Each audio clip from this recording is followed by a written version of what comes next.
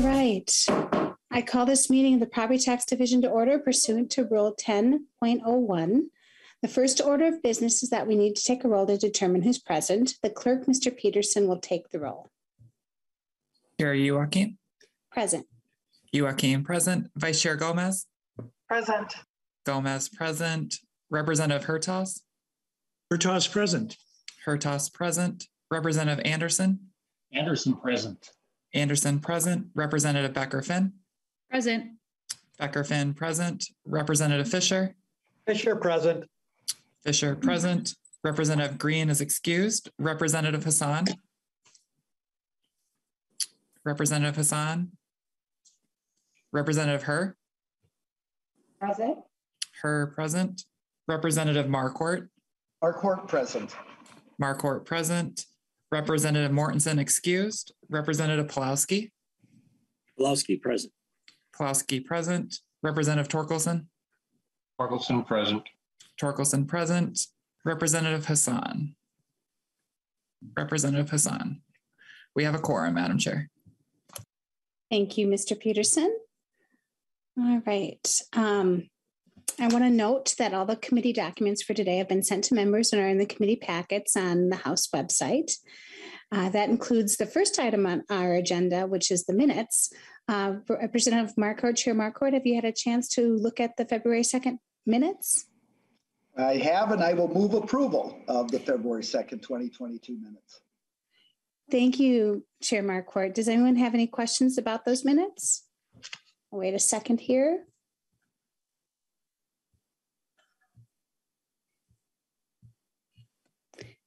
Seeing none, if everybody can unmute, we'll take a voice vote. All those in favor of approving the February 2nd minutes, say aye. Aye. All those opposed, no. The motion is approved and the amendments are adopted. So the first item on our agenda, which also has materials in your packets, is House File 2800. Representative Hertaus, would you like to move that your bill be laid over for possible inclusion in the Property Tax Division report? Thank you, Madam Chair, and that is my motion. I'd like to have this bill possibly laid over for inclusion. Thank you, Representative Hertaus. With that, you may present your bill. Well, thank you, Madam Chair and members of the committee. House File 28 is a bill that deals with the interest rate on delinquent property taxes. For those of you who receive a property tax statement, you may have looked at the reverse side of it and notice that if you don't pay your property taxes on time, there's both a penalty on a monthly basis and an interest rate. And these both kind of work in tandem and accumulate against the unpaid balance until paid. So members, some historical context for those who maybe were property tax payers back in the 70s, we had double-digit inflation rates. And it's my recollection that way back then, the interest rate was raised on delinquent property taxes to be commensurate with the market at that time. Subsequently, our market has changed and the interest rates have been extraordinarily low for a very long time. And this minimum interest rate still remains in statute. And so to that is what this bill is trying to address and make it less expensive for people to pay their delinquent property taxes and to redeem their property if they should find themselves in foreclosure. And with that, Madam Chair, I do have Mr. Ron Elwood, who has been working on this issue for some time. And Mr. Elwood and I have been aligned in other past issues regarding housing. And I'm happy to work with him on this bill. And he's somewhere in the Hollywood squares here of people that we're looking at. So if you, Madam Chair, if you call on Mr. Elwood, I'm sure he'd be able to give you some more context. Thank you, Representative Hertaus. Mr. Elwood, please state your name for the record and proceed. Thank you, Madam Chair and members. Ron Elwood with Legal Aid. And first, I just want to thank Representative Hertaus for carrying this bill. It's always a pleasure to work with him. And Chair Joachim, thank you so much for hearing it and co-authoring it. I really appreciate it.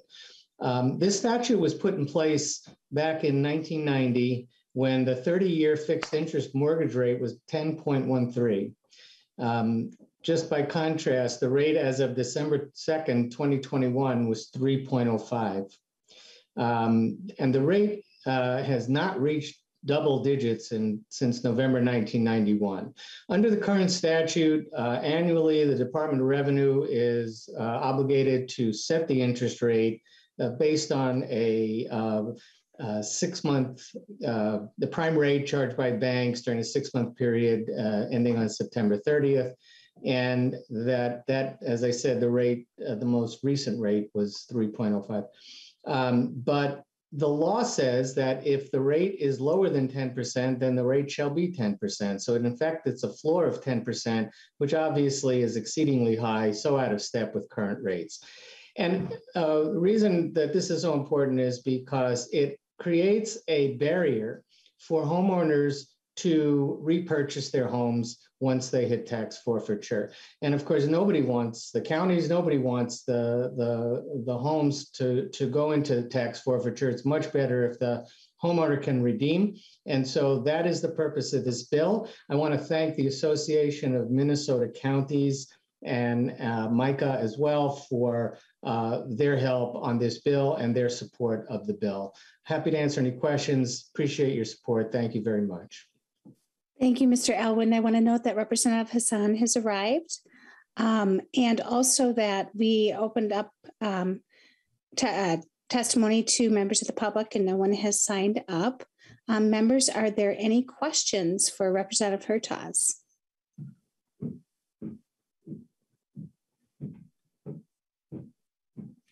Representative Anderson. Thank you, Madam Chair. And this could be for Mr. Elwood or Representative Hertaus. I had some folks contact me asking about the process, this entire process of buying back forfeited property. And they were saying that somebody could make a minimal payment, $100 a month or something, to keep the property from going into foreclosure. Then I talked to some assessors and auditors, and they said, no, there's a 3-year process where you can establish a payment plan to get back in current status. So, Mr. Elwood, what is the process for a person or a family trying to get property back out of foreclosure? You could generally give us how it's done. Thank you. Thank you, Representative Anderson, for that question. Thank you, Chair. You came. There's several ways that property can go into foreclosure. Probably the most frequent is for non-payment of a mortgage. However, you can also go into forfeiture for non-payment of property taxes. What you alluded to, many counties do have a program where you come in and you sign what they call a confession of judgment. You sign a confession of judgment that you do owe the money, and then you enter into a payment plan. As is the case with residential property, you have to be delinquent 7 years for the property to be foreclosed on. And with other classes of property, it's usually 3 years.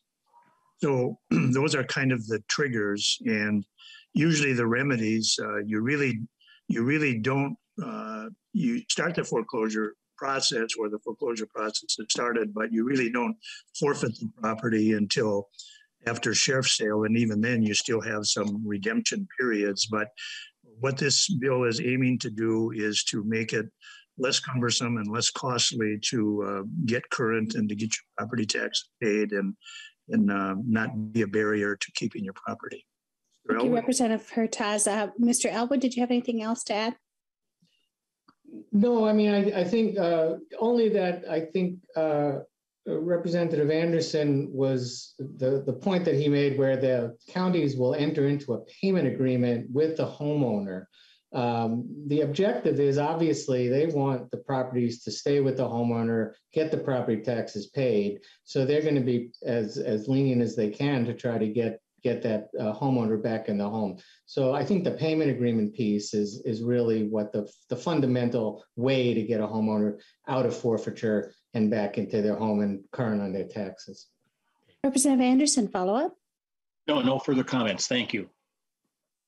Members, are there any further questions for either Representative Hertaus or Mr. Elwood?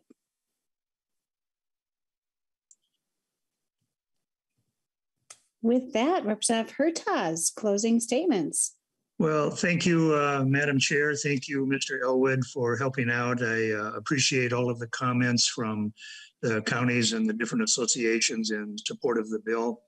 And with that, Madam Chair, I'll renew my motion to have House File 2800 laid over for possible inclusion. And thank you, Representative Hertaus, for having our first bill up in division this year go so smoothly. Representative Hertaus renews his motion that House File 2800 be laid over for possible inclusion in the property tax division report. So folks, next up on the agenda is what I like to call speed dating. We've had this at the beginning of session last year, but with the chance of having a surplus, I want to make sure that interest groups that normally come before our committee would get a chance to come and talk again about what some of their legislative priorities are. I will note that the Coalition of Greater Minnesota Cities was unable to attend, but has provided written material in your virtual packet. Each presenter will have 2 minutes. Mr. Peterson will raise his hand when there's 30 seconds left, and then we will begin with Gary Carlson from the League of Minnesota Cities. Mr. Carlson, please state your name for the record and proceed. Well, thank you, Madam Chair, and thank you, members, for taking a few minutes here. Last week, I did talk a lot about some efforts that we have undertaken as city organizations to look at the LGA formula and come back with some recommendations. We'll visit with you more on that in the future. I think we've got an idea that we think merits some consideration in the legislative process. So we'll be bringing a bill forward, hopefully in the very near future. So we'll discuss that later. I do want to mention, though, however, we are still also looking for some appropriation increase for the LGA formula. Although it is funded at the highest watermark level ever, going back to the 2002 level, we're still well below the 2003 level before the cuts were enacted. So we're still looking for an appropriation increase there. This isn't directly in this committee's purview, but it has a property tax impact, and that is our ongoing effort to secure the sales tax exemption for construction materials for public projects. Again, it might not come down to the division, but it does have a property tax impact because when cities and counties and schools pay that sales tax, they're paying it through raising the property tax. So Representative Swedzinski has that bill, and I think there may be another jacket floating around as well, but we'll be pushing that with the counties and the school boards to try to secure that. And then two other quick things. One of the things I'm hearing from a number of cities is questions about Representative Marquardt's truth and taxation hearing requirements that were enacted last year. Many cities see they have longstanding process by which they share information with their citizenry. And many have said to me, why don't we just make that a kind of a benchmark that cities could use if they don't have a system that they found to be successful. So I'll be talking to Representative Marquardt about that. And then finally, one other big issue, we're hearing a lot about rising home values and the resulting property tax increases. I don't have a recommendation on that at this point, but that is something that I'm hearing a lot from cities about. So Madam Chair, I'll be visiting with members throughout the session to share more information and ideas. So I hope I got 2 minutes in there. That was fantastic. Hopefully everybody takes their cue off of you. Thank you, Mr. Carlson. Next, we have Matt Hilgart from the Association of Minnesota Counties. Mr. Hilgart, please state your name for the record and proceed. Sure. Good afternoon, everyone. My name is Matt Hilgart. I work for the Association of Minnesota Counties. AMC represents all of Minnesota's 87 counties. And thank you, first of all, Madam Chair, thank you for hosting this round robin. This committee still is an active place where bipartisan solutions can get forwarded, and we've really enjoyed working with all of you on those solutions. As it relates to this committee this year, AMC's main priority will be protecting property tax base and ensuring property tax relief is part of any discussions towards the end of session in any of the tax bills. And specifically here, we're referencing two things. One, kind of preventing additional shifts. It's interesting, I was looking at state auditor data from the last 2 decades, and the percentage of a county's budget that is raised, basically paid for by property taxes, has risen on average close to 10% over the last decade alone. And so, frankly, counties and local governments are relying more on property taxes to fund their budgets. And I think that this can be attributed to a couple of things. One, counties' mandates have grown and some of those funding resources have gone down. Aids have not kept on pace with inflation. but also the percentage of the pie that's available to rely on for property taxes is getting smaller and smaller. And I know the Minnesota Association of Assessing Officers is going to be looking towards some of these things this year, but really protecting property tax base and additional shifts is something we'll be focused on, as well as investing in mechanisms that provide additional property tax relief. So those could be, of course, county program aid, which Matt Mossman will probably highlight a little later on today, PILT, and other formats and aid programs that you guys have historically supported before. Lastly, outside of this, AMC is also working with a group of community partners that have been very strong in the passage of last year's youth homelessness prevention aid to make some small policy changes to hopefully implement that program a little more efficiently and effectively. And also working with the Assessing Association on discussions related to the taxation of solar installations and the treatment of mobile homes. So I'll let Mark Peterson speak a little bit more to that later on. Thank you, Madam Chair, for the time today. Thank you, Mr. Hilgart. Representative Hertaus, you have your hand up. Thank you, Madam Chair. And Mr. Hilgart, you mentioned increase by 10%.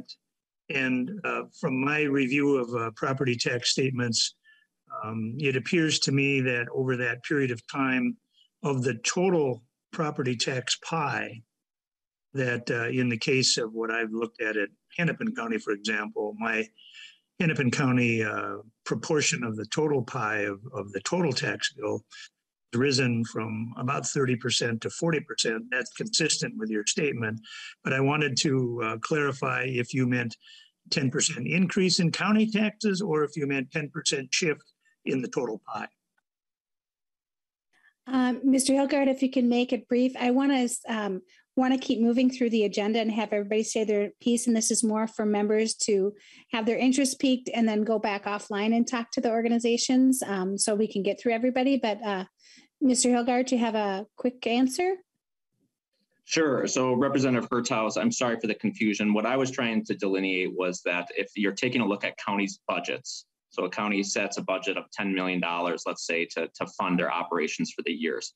The percentage of that budget that they're using, they have to levy taxes to fund, has risen on average 10%. So property taxes are being used more rather than state aids, federal resources, and other revenue streams to fund their operations, more so than ever before.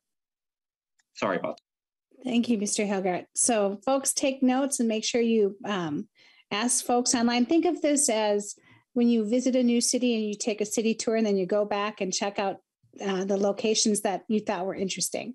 So we're going to move on. That was a poor analogy. I apologize for that. We're going to move on to Steve Fenske from the Minnesota Association of Townships. Mr. Fenske, can you please state your name for the record and put... Hi, I'm Steve Fenske with the Minnesota Association of Townships. Thank you, Chair Joachim, for the invitation. What we just heard echoes townships quite a bit. There's a very limited taxpayer base available. It is decreasing to public land. It's decreasing in the population numbers themselves and the ability to pay. A lot more focus on fixed income as it becomes a more aging population. So that's been a big struggle for townships. The aids that are provided are pretty critical, whether that's PILT or there's a town aid program, but that's typically been pretty low funding. We see about 10 million a year. You have almost 1,800 townships. Now that money isn't distributed just township to township, but if you divide that out, that's only about $5,600 per township. Even with gravel roads, which are relatively inexpensive, it doesn't go a long way. So the township role with local tax largely works closely with the counties, and we look to continue that relationship. Townships do have the ability to employ local assessors, and that's one issue we've been hearing about more lately is a less of ability to find a private local assessor to do the work, and that's something we hope to work through over some time. We're gathering some information about that. Last piece that does have a property tax effect is annexation, something else we've been working on really in the long term, and it does have an effect on townships as they, again, have a shrinking land base to work from. Chair Joachim, thank you again. I will leave it there. Thank you, Mr. Fenske. Moving on, Patricia Nauman from Metro Cities. Ms. Nauman, please state your name for the record and proceed. Hey, thank you, Madam Chair and members. Nice to see all of you today. My name is Patricia Nauman. I'm the Executive Director of Metro Cities, and it's nice to be back in front of your committee today, Representative Joachim, Chair Joachim. Just very briefly, Metro Cities does represent the shared interests of cities across the metropolitan region. So our jurisdiction is the 7-county metropolitan area. And the association does lobby for the collective interests of cities at the legislature, at the executive branch, and also the Metropolitan Council. And that's a unique role that the association plays in the world of local government advocacy. With respect to the property tax division, Metro Cities policies do touch on several issues. Basically, local government aid that Mr. Carlson had previously mentioned, and we testified on that last week, and I'm sure you'll hear from us again as the session proceeds. Other issues such as the sales tax exemption for construction materials is also something that Metro Cities does support fixing. And I know it has some nexus, but not entirely with this division. The issue of fiscal disparities, the fiscal disparities program is something that Metro Cities supports and keeps a close eye on when there are proposals. Other issues such as the 4D classification program, issues like tax increment financing, levy limits, certainly budget requirements, all those are issues that Metro Cities does have legislative policy positions on, and you'll find us responding to issues as they arise. I also just want to briefly say, Madam Chair and members, that overall, Metro Cities, sort of the common thread through many of our legislative positions is support and emphasis on the need for a strong state and local partnership. So the partnership that exists between the state legislature, the executive branch, and local governments. One that emphasizes good communication, good public stewardship for resources, and certainly adequate resources for cities to meet local needs and certainly state mandates. So I will leave it there, and thank you again for the opportunity to comment today. Thank you, Ms. Nauman. Next up, we have Matt Mossman from Minnesota Intercounty Association. Mr. Mossman, please state your name for the record and proceed. Good afternoon, Madam Chair and committee members. Matt Mossman, Executive Director of the Minnesota Inter-County Association. MICA is a voluntary association of 15 of Minnesota's larger and faster growing counties, including 4 suburban and 11 in greater Minnesota. As has been noted, counties, as you know, have a unique and longstanding partnership with the state, and they really do play an essential role in providing the public services that Minnesotans rely on every day. My written testimony that I submitted contains a link to our full list of 2022 priorities, but just to sort of note, while this is the property tax division, it's important to sort of understand that broad work counties do, and we also have a perspective in our platform priorities related to continuum of housing infrastructure needs across the state, supporting funding policies that effectively respond to the growing mental health crisis, fulfilling border-to-border broadband public safety, and other issues. Related to property taxes, Madam Chair and members, MICA's legislative priorities really align with Minnesota's tradition of a strong intergovernmental finance relationship. And in reality, I should say, that state funding often diminishes during lean budget years and ideally, hopefully, rebounds during periods of greater state budget flexibility. Specifically, Madam Chair, we do hope to work with you and all committee members throughout this legislative session to increase county program aid, which is about at the same level today as it was 20 years ago in nominal dollar terms. It has fallen from about 17% of total county levy and aid to about 7.3% today. County program aid helps all property taxpayers in the state, as all counties receive county program aid. As has been mentioned, we are also strong supporters of enacting a general law refund exemption for the sales tax on construction materials. We would like you to, or the tax committee, to look at exempting counties as towns are exempted from the motor vehicle sales tax on road maintenance equipment purchases. And we would support looking at and reinforcing payments in lieu of taxes, out-of-home placement, and other needs that hit individual counties disproportionately. Finally, Madam Chair, Minnesota's property tax system is already extraordinarily complex as the legislature considers individual proposals aimed at providing tax benefits and tax relief, whether it be for certain taxpayers or classes of property, we do encourage the legislature to maintain local control over property valuation and levy decisions to help simplify and make the property tax system more transparent wherever we can, and resist changes that increase complexity or that deliver tax benefits by shifting additional property tax burden onto other classes of property. Those are the highlights, Madam Chair. Thank you again for your time. Look forward, Chair Youakim, to working with you and other committee members throughout the session. Thank you, Mr. Mossman. And that was the perfect segue into our next person, Minnesota Association of Assessing Officers, Ms. Mark Peterson. Could you please state your name for the record and proceed? My name is Mark Peterson. I'm here representing the Minnesota Association of Assessing Officers. I'm also the county assessor for Cass County.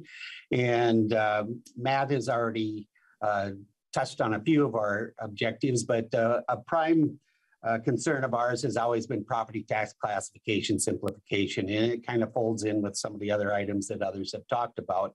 So we will be looking at possible introductions of a bill that are getting some help on that to actually start with simplifying the residential, maybe looking at a house as a house. Other things we're working on are the manufactured home taxation as far as the personal property manufactured homes. And it has to do with the tracking of the ownership. That's a huge concern among jurisdictions as far as how to track the owners, who to tax, how to collect that tax. So we're looking for a way to improve that. Matt also touched on the solar farms. This is in no way an anti-solar initiative. It's strictly a way to properly classify the land underneath those solar systems to make it more uniform with how we say tax the land under a billboard or a cell tower site. We are also concerned about any type of property tax base loss when that comes down to any types of exclusions. So we have ideas on how to better administer some of these benefits on some of these programs without further expanding the exclusions. When it comes to rising home values, we would love to be involved with any conversations on those also, because we do have ideas or solutions that may work when it comes to that. We appreciate the opportunity to visit. Thank you, Madam Chair and members of the committee. Thank you, Mr. Peterson. Sorry, I was trying to catch up with the notes here. So next up, we have Eric Bernstein from We Make Minnesota. Mr. Bernstein, please state your name for the record and proceed. Chair Youakim, members of the committee, my name is Eric Bernstein, and I'm Policy Director for We Make Minnesota, which is a coalition of labor and community groups united around the importance of state funding for a more prosperous and equitable Minnesota.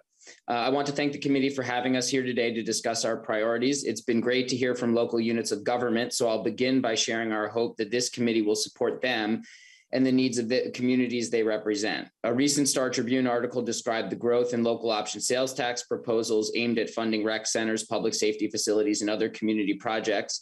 We feel this is yet another sign of statewide underfunding that really shouldn't persist with the surplus on hand. Last session, the tax committee heard 22 local option proposals representing a combined $570 million of needed funding. Additionally, this year, local governments submitted $1.45 billion in bonding requests, only $386 million of which were included in Governor Walz's recommendations. From conversations with local officials, it's clear these requests represent just the tip of the iceberg in terms of their need for affordable housing, infrastructure, and more. More broadly, the ramifications of widespread underfunding are clearer than ever. A labor crisis in our schools, hospitals, and nursing homes, the worst housing shortage in the country, and some of America's deepest racial disparities. This committee has much to say about the collection and distribution of revenue across the state, so our organization's priority will be to insist that it does so with Minnesota's pressing challenges in mind. The property tax system has historically been a cog in the wheel of structural racism and geographic inequity, but it can also be a great mechanism for delivering assistance. We aim to support policies that will provide a more sufficient and equitable distribution of our collective resources. We understand that the committee will discuss tax reductions this session. We are hoping for honesty in those conversations. Minnesotans have heard enough about the magical properties of corporate tax cuts, and we have learned that trading needed investment for nominal relief does not help us in the long run. Funding issues aside, we also recognize that paying property taxes is an onerous and unpopular process, and we'd be interested in programs to establish automated monthly payments or other means of easing compliance. We look forward to many in-depth discussions, and thanks again for having us. Thank you so much, Mr. Peterson. And next up, we have Jill Larson from Minnesota Business Partnership. Ms. Larson, please state your name for the record and proceed. Thank you, Madam Chair and members. I am Jill Larson with the Minnesota Business Partnership. Thank you for the opportunity to provide some comments today about business property taxes. My comments are going to be very high level because the next two testifiers are going to go into more details, and we didn't want to provide duplicative testimony. First, I want to say thank you for last year's tax bill that included some reduction in the state general levy, what we call the state business property tax. We did appreciate that the proposal that exempted the first $150,000 of market value was accompanied by an overall reduction in the levy, so there wasn't shifting onto other business properties. So thank you for that. That proposal, in our view, was necessary and helpful because Minnesota has really high business property taxes relative to other states, and that puts Minnesota employers at a competitive disadvantage. Businesses bear a higher property tax burden than other properties because they pay both a higher local property tax rate, and they also pay the state general levy, which the only other properties that pay that are cabin properties. And the business property tax impacts employers of all sizes, including those that don't own their building, but they pay the state property tax through their lease. And the state's ability to compete with other locations for business retention, business expansion is important to job growth. So we don't want to do anything that's going to make it more expensive to locate or expand here. So I guess our ask for this session is that as you develop your division report, we would ask that you would consider further reducing the state general levy on all business property. And we would appreciate that approach rather than increasing the exemption level even further, because as that level gets increased, the tax pretty much just starts to fall on metro area properties because they're typically higher valued. So appreciate the time today. Thank you. Thank you, Ms. Larson. Next up, we've got Beth Cadoon from the Minnesota Chamber of Commerce. Ms. Cadoon, please state your name for the record and proceed. Thank you, Madam Chair and members. I'm Beth Cadoon with the Minnesota Chamber of Commerce. We represent more than 6,300 businesses across the state, employing more than 500,000 people. We advocate for policies to strengthen our business climate and to help the state's economy grow. I'll just provide a little background so then you understand some of the policies we're working on and why. There was a really great report that the Minnesota Chamber Foundation undertook to review the state's economy and what is needed for future success. That report's called the Minnesota 2030 Report. And it found that Minnesota grew faster than the U.S. for decades, with job growth exceeding national job growth for 27 of 35 years from 1970 to 2004. Since 2005, however, Minnesota's economy has grown more slowly than the U.S., with both our job growth and GDP lagging the U.S. for most of those years. While many factors contribute to overall economic growth, states with higher levels of in-migration and lower business costs have captured an increasing share of growth in the U.S. economy. Minnesota cannot continue to be both a low population growth state and a high business cost state if it is to support economic growth in the coming years.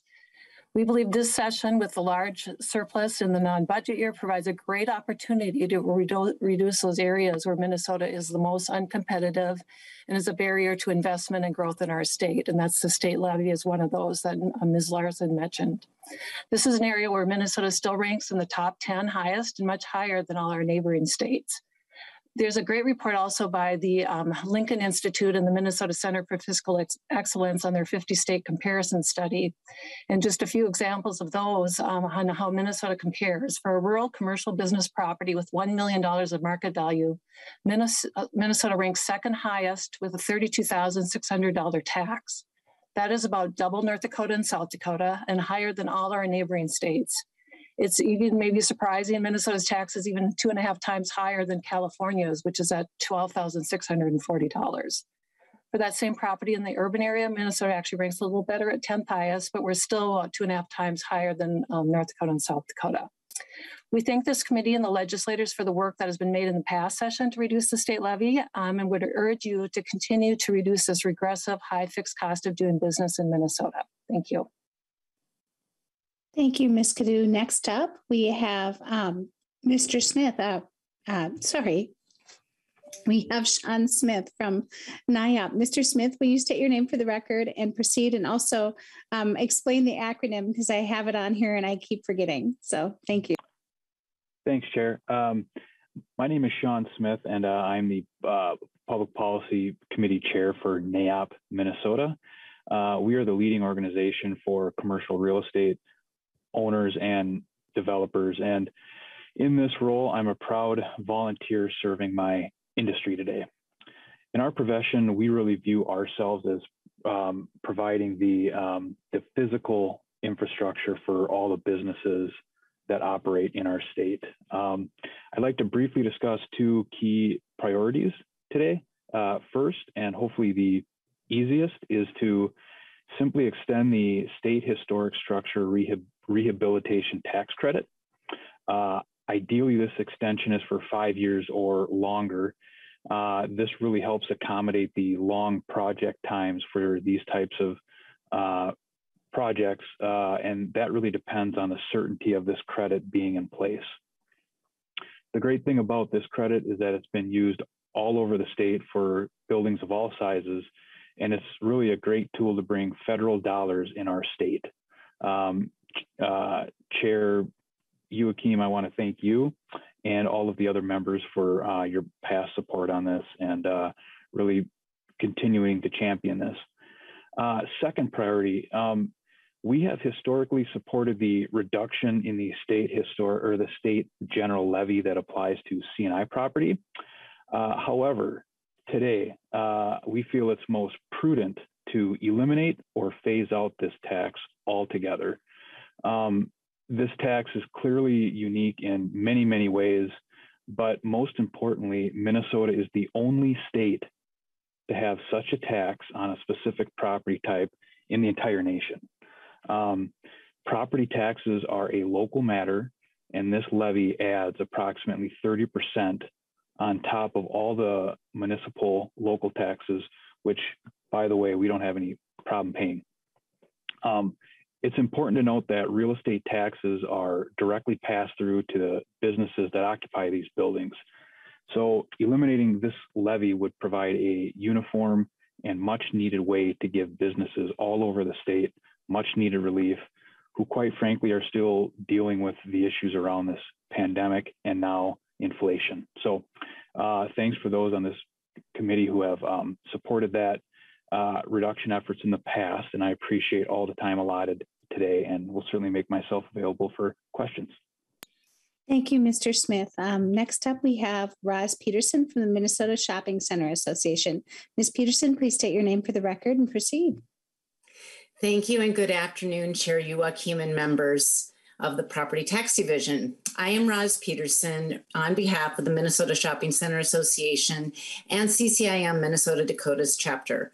MSCA has over 600 members that represent retail center owners, brokers, developers, property managers, appraisers, retailers, contractors, architects, and other vendors.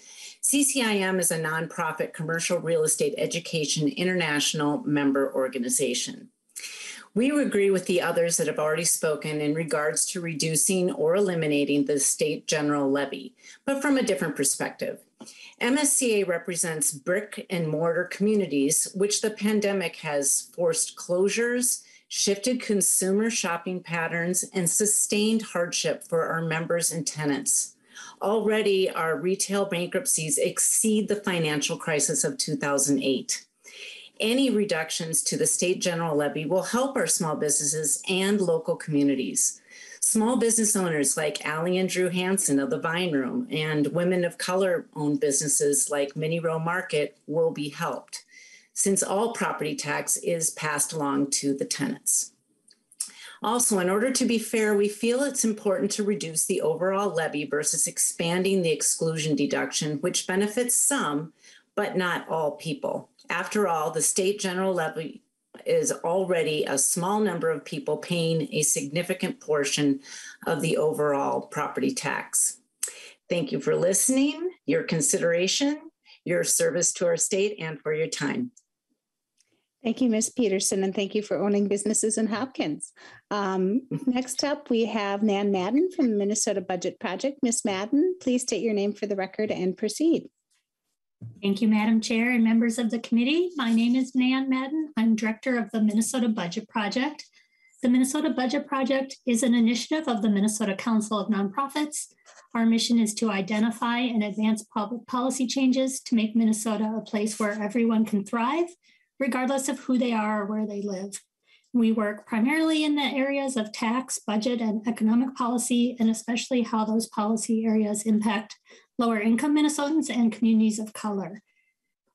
In regards for this committee, that translates into support for the property tax refunds that impact lower income Minnesotans and communities of color, particularly the renter's credit, and also an interest in the important role that aids to local governments play in ensuring that all Minnesotans have access to quality public services and thriving communities. We believe that the resources available in the 2022 legislative session represent a historic opportunity, and that the path to a stronger, more equitable recovery is through investing in Minnesotans, their families, and their communities, focusing on those hardest hit by the pandemic, as well as the disparities and disinvestment that preceded it. Our top priority before this committee is to expand the renter's credit, providing both larger credit amounts and reaching more Minnesotans. The renter's credit is a powerful tool the state uses to put a limit on how much of a family's budget can go towards property taxes. It provides a refund of property taxes that renters have paid through their rents. The renter's credit is important to renters all across the state, and in many greater Minnesota counties, it's especially important for our seniors and people living with severe disabilities. We think the renter's credit has never been more important than now in these times of rising rents, tight incomes for renters, and the heavy impact of the pandemic on lower income people and people of color. And another high priority for us is removing arbitrary restrictions that are keeping some homeowners from gaining homestead status on their homes. I look forward to additional conversation with the committee, and thank you for your time. Thank you, Ms. Madden. I believe we're to our final one. Sheila Vaney with the Minnesota Association of Soil and Water Conservation Districts. Ms. Vaney, please state your name for the record and proceed. Thank you, Madam Chair and committee members. I'm Sheila Vaney, and I'm the Assistant Director with the Minnesota Association of Soil and Water Conservation Districts.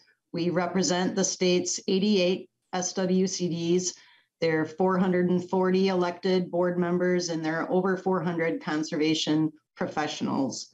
As many of you know, we've been trying to solve the issue of state funding for SWCDs for several years. We're grateful for the clean water funds that SWCDs have been receiving the past 4 biennia, but every 2 years poses new challenges for us.